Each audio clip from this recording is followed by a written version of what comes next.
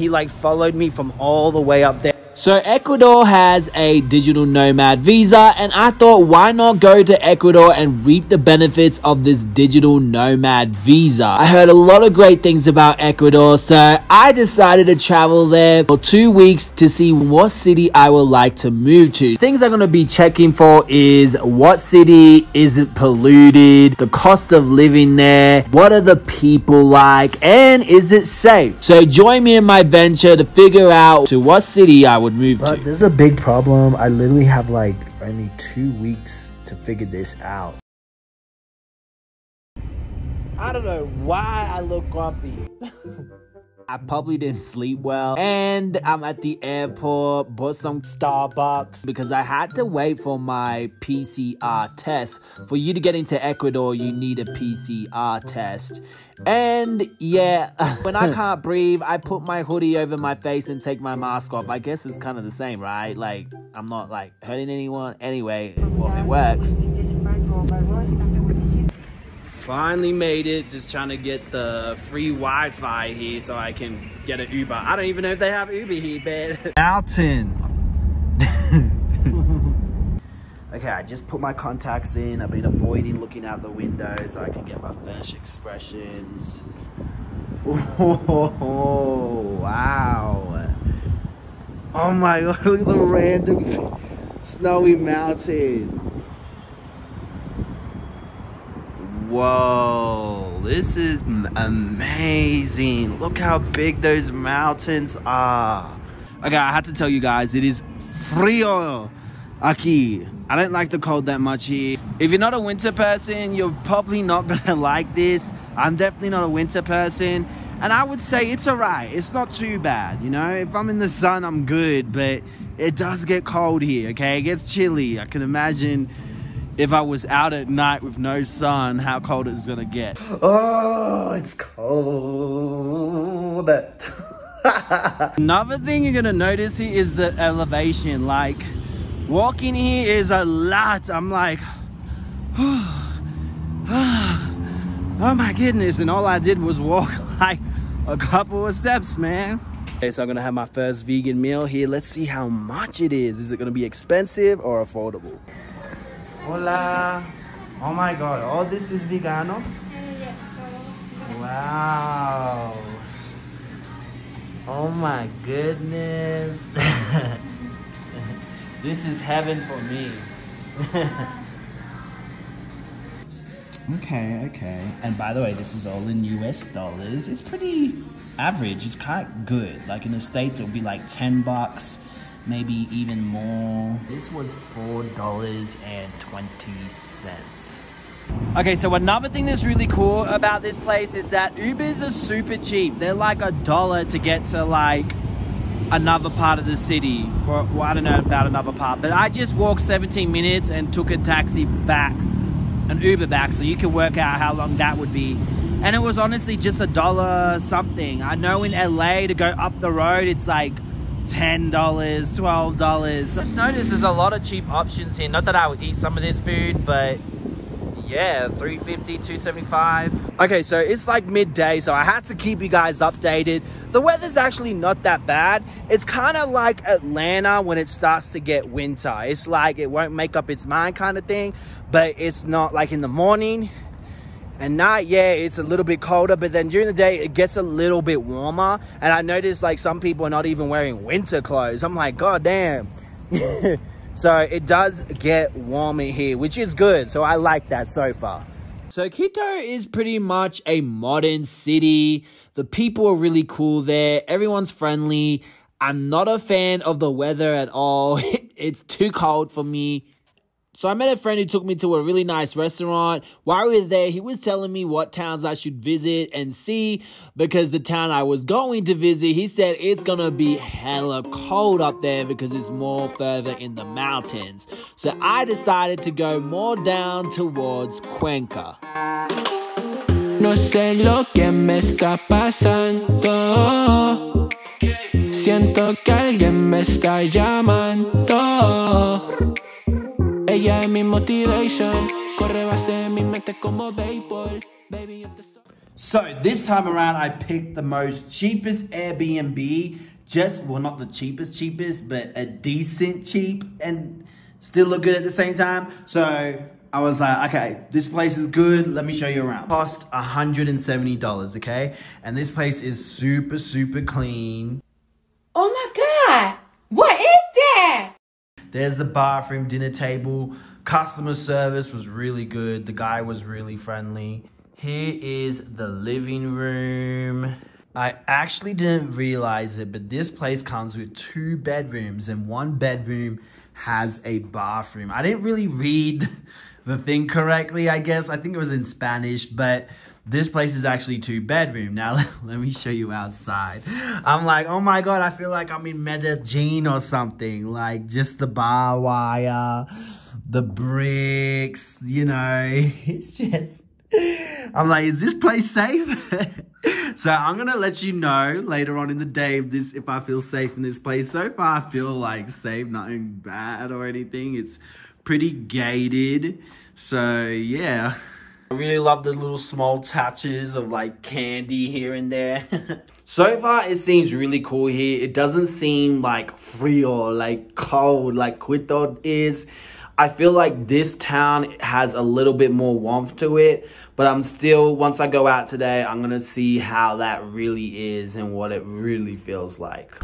Now, I'm gonna put my phone away just because I don't feel 100% safe in this town. You know, you just walk somewhere and you just have that feeling. Yeah, that's what I'm feeling. So I'm gonna put my phone away now and I'll bring it out when I feel comfortable.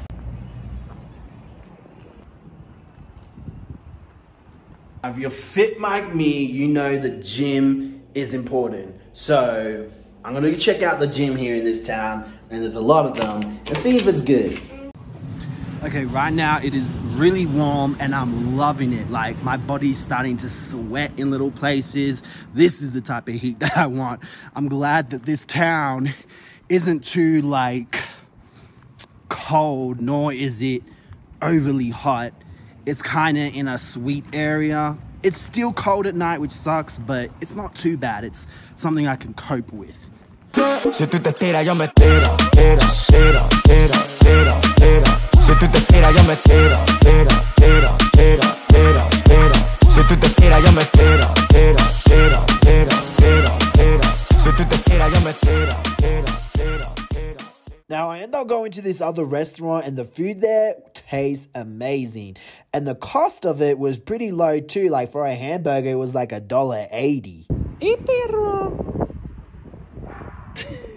You're like, leave me alone. Now I end up catching the electric tram to downtown. You could walk there. It will probably be like a 30-minute walk. But it's like $1 and it takes you down there. And it was really beautiful seeing the town and just what they had to offer. The food was amazing. And it was overall beautiful to check out the scenery. Right now I'm going to another city, Guayaquil. And this will be my first time catching a bus to another town. So I really want to know what it's like. Some of my friends said it's dangerous, it's risky, but I'm so down. It's gonna only take 3 hours. I'm sure it's like the Mexico bus trip, so let's see what happens. The bus was pretty interesting. They have like a whole TV in there that you can watch stuff, even play games. The aircon did not work, and it was quite hot in there, a little bit warm until later on. And on the way there, it was literally 3 hours. Beautiful scenery, beautiful mountains. But then I forgot that I have motion sickness really bad. And I had to like look out the window to see far distance until I noticed we were heading into the mountains of fog. And I couldn't see far distance and it got really bad and I got more sick. Now, these buses are no joke. They be speeding in the mountains, man. And then we finally made it to like straight roads, flat ground. It was, oh my God, it felt so good.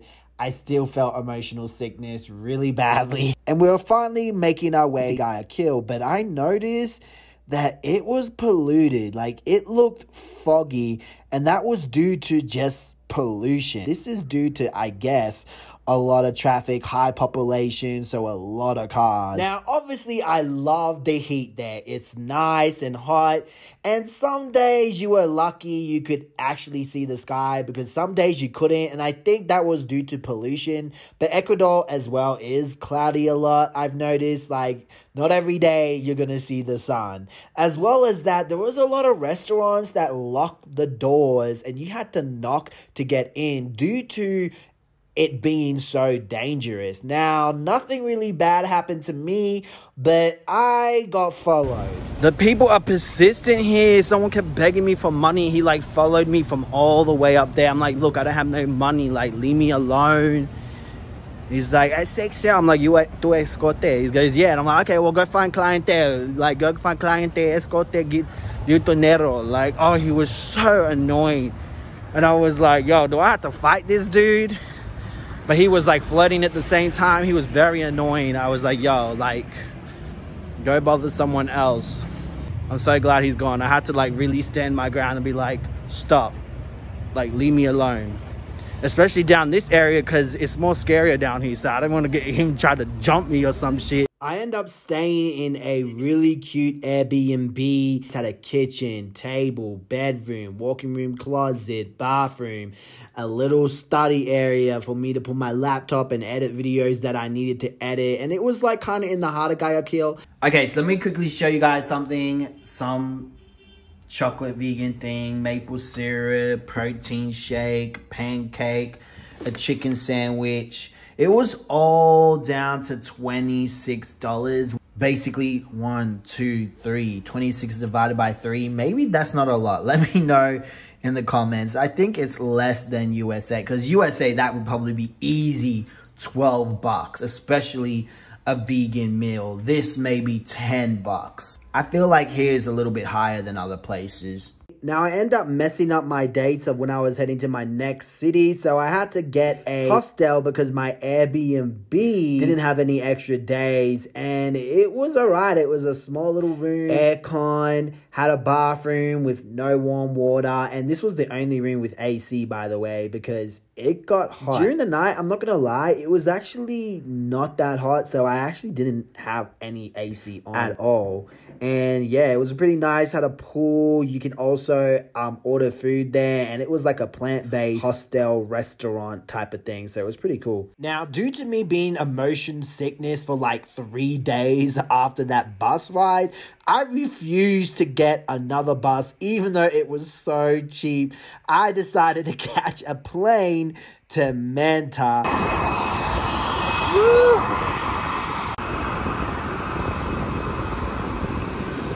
Okay, so this place is amazing, guys. Got a dinner table there, office desk where I can work, my bed, kitchen with things that you need, fridge, microwave, a closet to put your things in with some extra stuff here. What else does it have? Bathroom. Here's the shower. Let's have a look. Oh my God, I like this place.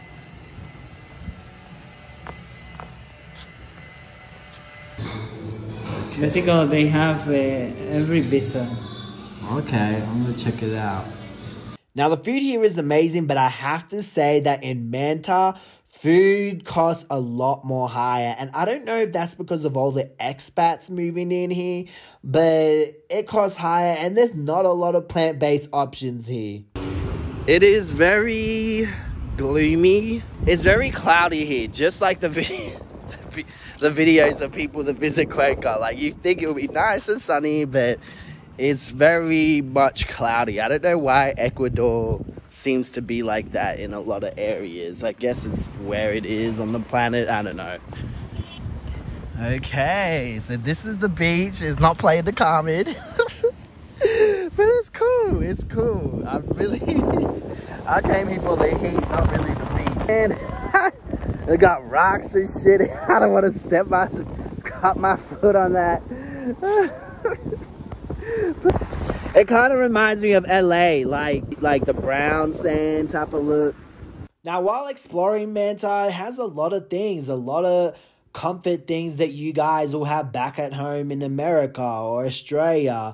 What I did notice though was that a lot of stores were closed, and according to the friend that I made there, he told me it was due to the COVID situation and everything just started to open up, but a lot of places were closed. But a lot more places actually opened up at night. So it was just really strange, I guess. Like, I guess maybe during the day, a lot of places are closed. And then when it comes to like Thursday, Friday, a lot of places start to open up. Oh my God, today's actually a beautiful day. No clouds.